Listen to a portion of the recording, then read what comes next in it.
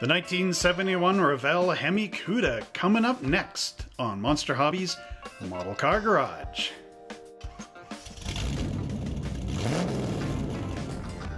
Hello once again, model car fans, and welcome back to another great unboxing video where we get to look at an old classic and an old friend of ours, the Revell Monogram 1971 Hemi Cuda.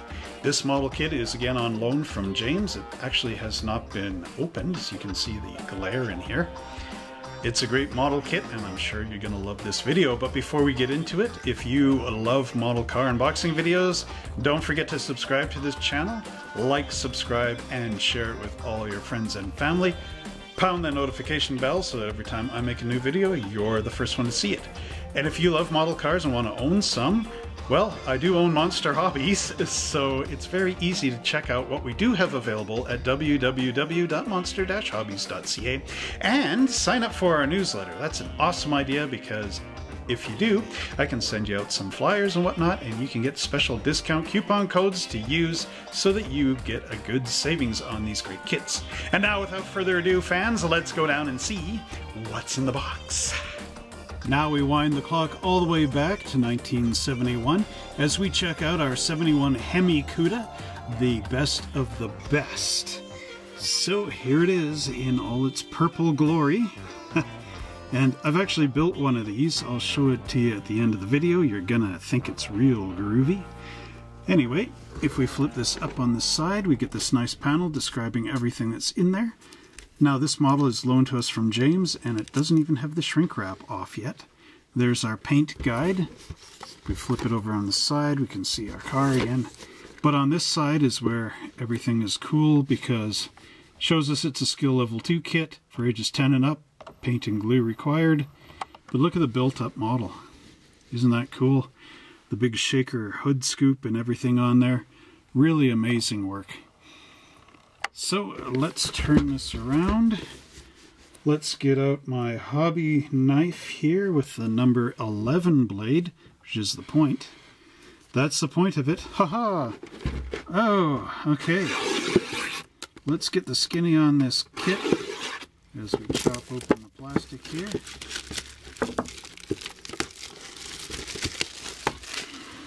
Alright, rock on.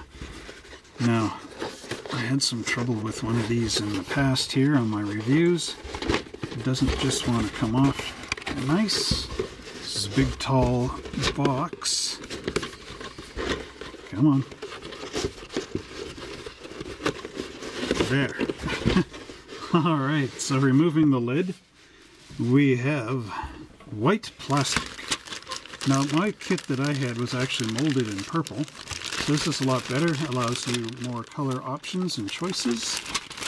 So all the white plastic is in the one bag, and then here we have our tires.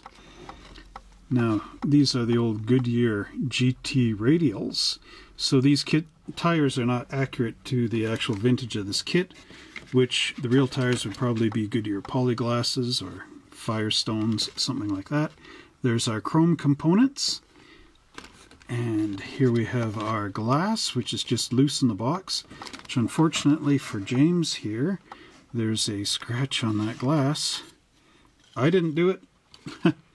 Okay, there's our decal sheet, and we'll take a look at that in the end. I don't want to ruin anything. Although if you look on the box top, you'll probably see it okay. And then there we have our instructions. So I'll just clear this out of the way, and we'll take a look at our Hemi instructions. Now originally this 71 Hemi Cuda was a Monogram kit, but then of course Revell Monogram joined forces, and now it's a Revell Monogram. And here is a write-up which I'm going to put in the description down below. And let's just zoom back a little bit on our instructions because this is the big fold-out, just like Mad Magazine. There's our paint chart here: flat black, silver, amber, red, gloss black, white, metallic, and green, and orange. So here we have the start of it all. So I'll just zoom in so we can get a little closer. So we've got steps 1 and 2. We have our wheels here. And now there's a lot of these type of wheels in our upcoming reviews. So just so you know, it says to paint in here silver. And then in the little divots, those are all flat black. So we have our outer wheel, our tire, and the inner wheel. And yeah, that's that going together real quick. As for our engine, we have a right and left hand side engine block with the transmission. And then we have our cylinder heads as well as our valve covers going on over the top. Step number 3 is showing us more of our engine going together with our front engine cover, our alternator, our belts, and our fan. Can you dig it? All right, as we slide this panel across, we get to see the rest of the motor. There's our front assembly gluing onto the front of the engine block, and then our intake manifold pops in the top with our 2 carburetors, as well as our distributor and our exhaust hitters left and right going into the engine to complete that part of it. Panel 4 shows our engine going together onto the chassis, and then it's got the upside down view so you can see how it all lines up. Step 5 is showing our wheels snapping on to our front K-member with the torsion bars in the back, and you got to remove the little bits there. Now, one thing about this is these pins might have seam lines on them, so you want this area to be perfect before you pop the wheel on, because it's got a mushroom head on here, and once you pop the wheel in, there's no way to get it off. So if you have a seam line in there, it will jam the wheel in place, and you won't be able to rotate the tire. Then here's our K-frame gluing on to the subframe on our chassis. Step 6 is showing the rear axle, again with the wheels going on. And remember, again, your seam lines to get rid of them. So you got your differential, your springs, and your drive shaft all as one unit. And that glues onto the subframe in the back here. Actually, it's not a subframe, it's a chassis in the back. Panel 7 is showing our glass going into place. You have to cut the little headlights out of the center and then drop your rear view mirror into place. And along here they're showing the paint for, of course, all your chrome trim and your turn signals and all the rest. Now here in panel 8 we have the body and our radiator and shroud and radiator all glued together. Now remember to paint the front edge of that radiator, or the front face of the radiator shroud, flat black, because that's how it would be in the real car. And the inner fender wells and everything else would be painted body color. Now as we slip this across into panel 9, we get to see our dashboard with the steering column is molded in place. There are these little filler pieces that go in on the dashboard, and our steering wheel pops into place. And on the radio, we can listen to Won't Be Fooled Again. Yeah! All right. So there's our dashboard gluing into our bucket here with, of course, our shifter. And then if we move across again, we get to see our bucket seats front and back gluing together and then dropping into our interior tub, which, of course, will finish it off. Now our interior pops in here to be as snug as a bug in a rug. And then here you've got to drill out these little holes for our spoiler to go on. And then in steps 13, 14, and 15, as space allows, we've got our taillights popping in from the back here on our panel. And then more snug and a bug in a rug as our chassis pops into our body here. And finally, we have our rear bumper gluing on. Sort of, you got to swing this in around a little bit, and then our license plate will go into there. Now we can get a few panels in here. There is the rear pan being glued up underneath on the back of the body. And then we've got our front grille with our headlight bezels going in, and then our headlights, and these just push in. Remember, it's that waffle pattern, so make sure it's horizontal and vertical and not at any weird angles. Our driving lights pop into the bottom there, and this is how you paint them. So it would be white underneath, I guess, and then the chrome Chrysler, triangle in there, Plymouth. Then we've got our side marker lights, which glue on there, and our vents, and then you can glue in your front grille. You have my permission. There's our front bumper going on with these little driving lights and our license plate. Then the upper radiator hose going in through the engine and up into our radiator, as well as painting your cap and your battery and all that. The master cylinder glues into place. And then steps 21, we've got our louvered window covers going on here, as well as our spoiler into the trunk lid, our right and left hand side mirrors going on, more painting on the water bottle there, and then our shaker hood scoop will all glue together and go on top of our two carburetors. And then you pop in the hood by just gently squeezing those in and dropping them into the slots. And then that is your Hemi Cuda. And that completes our look at our 71 Hemi Cuda instruction sheet from Revell Monogram.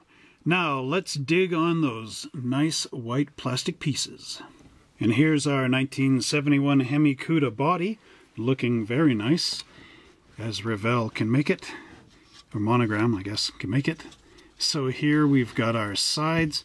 You got the door handles and your turn signal lenses in there. You've got the little Barricuda fins in here, or gills, I guess.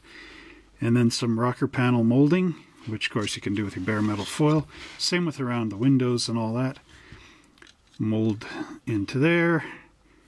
Windshield. I don't know what I'm saying. Okay, so here's our firewall and the inner fender aprons, as well as the battery with all the cables and everything molded in place. The front of the car looks quite nice. Basically not too much going on. Back panel, of course, has Cuda in there. If you turn it upside down, you'll notice some mold marks under, but they've got nice little pins for locating all the window glass and everything else. So again, very nice old friend from Monogram. Alright, so here's our first white parts tree, and baby, it's a wild world when you take a look at this great engine block sitting here with a transmission, starter motor, frost plugs, and oil pan. Now this is all molded as like two separate pieces. So when you glue it together, you might have to fill in a little bit along the seam line, or at least sand it down nice. There's our dashboard there, again for cruising and racing. Our back panel, our interior tub, there's our cylinder heads and that front grille. Looking every bit as good as the front grille should.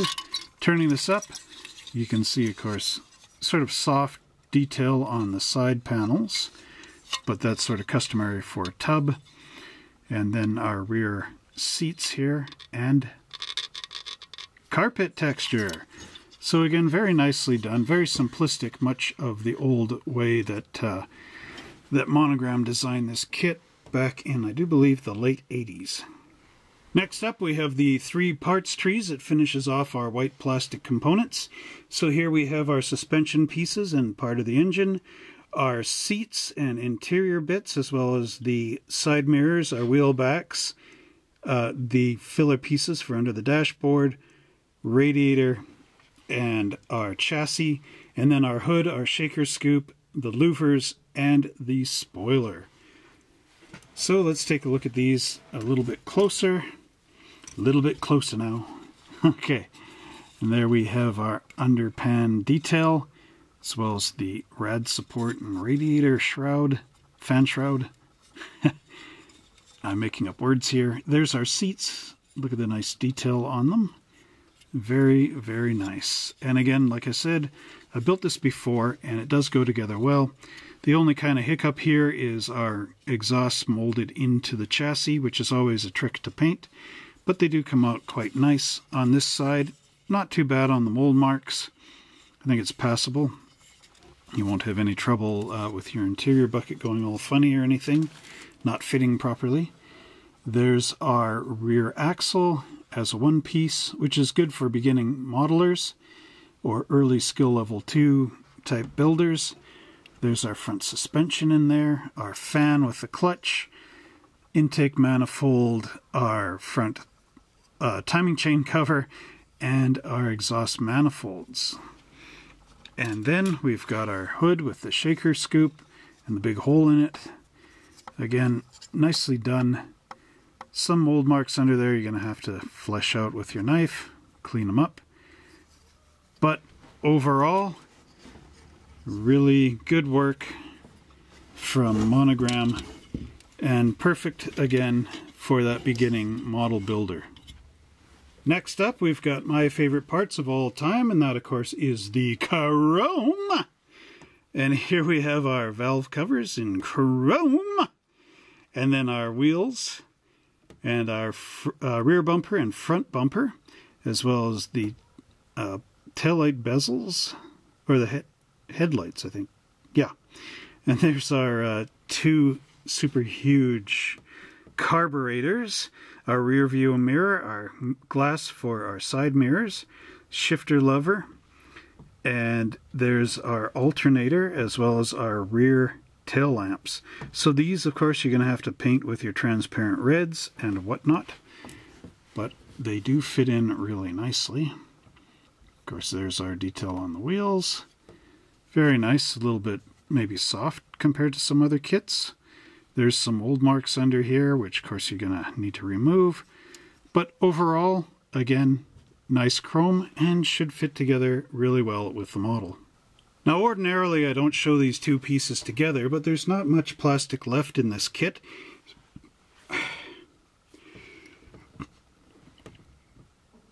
Now ordinarily I don't show these two pieces together in the review, but there's not much left to this kit, so might as well. So here we have our front windshield and our rear glass, and they're connected by these little clear plastic ribbons, which of course you could always cut off and glue this all in separately. There are locator pins for it, so it's not such a big deal. And there's our little headlights here as well. And then over on our tires, like I said before, these are sort of the wrong tires for this kit. These are Goodyear GT radials, which would have come out in the 80s. However, the real tires on here would have been Goodyear Polyglass GTs, which are bias belted tires. However, these tires are still very nice. As you can see, they've got the raised lettering on them and a nice tread pattern. You're going to have to cut this off and spin it in your drill press with your wheel spinner. Hold a block of sandpaper up along the tread just to get rid of the seam line up in the middle and to give your tire a little bit of a sanded appearance. Overall, both these parts are really well done. And last but not least, here's our decal sheet with the Hemi stripe along the side. This, of course, is just for the back part of the car. There are the door latch handle cutouts here, as well as Plymouth lettering and North Dakota Dr. Hemi license plates. So, very nicely done. And here you can see copyright Monogram. Doesn't say Revell Monogram. So again, that's part of that heritage of this great kit. Here we've got our 1971 Monogram Plymouth Hemi Cuda, and this was one I built. So you can see how nicely this goes together. Again, being a Monogram kit, pops together pretty tight. Looks alright. I used bare metal foil on here. I thought the yellow and red license plates would kind of pick it up a bit from the dark purple color. And of course you can see that nice black Hemi stripe along the side rear quarters there. And overall, this model kit looks fantastic. Painted aluminum in the front there just to get it all right. And that completes our look at the Revell Monogram 1971 Hemi Cuda. How did you enjoy my build? Did you think I got it okay? We'd like to see your builds over on our Facebook page. I'll leave a link in the description down below. And if you've built this kit in the past, how did you like it? How did you paint yours? And how did you find it went together? And how does it look on your shelf? Let us know down in the comments section below. Oh, and hey, before we go, see here it says Goodyear Polyglass GTs. And thank you once again for watching this great model car unboxing video. I hope you enjoyed my little build-up of the kit. And as well as that, if you love these great videos and want to see more, don't forget to like, subscribe, and share this channel with all your friends and family. Pound that notification bell so that every time I make a new video, you are the first to know it. So for the next couple of videos, we are going to have some Hemi Cuda magic and fun. So I hope to see you next week. And if you love model cars and want to buy some of the ones you see on here, well, I don't have everything for sale, and this one's James, so I can't sell it, of course, get in trouble there. But I do have a great selection at www.monster-hobbies.ca, and if you sign up on our newsletter on that website, you can get some great promo discount codes and be aware of everything that happens, like Christmas sales and whatnot. And yeah, all you have to do is sign up, and it's that simple. What else can I say? So until next time, everybody, keep the rubber on the road.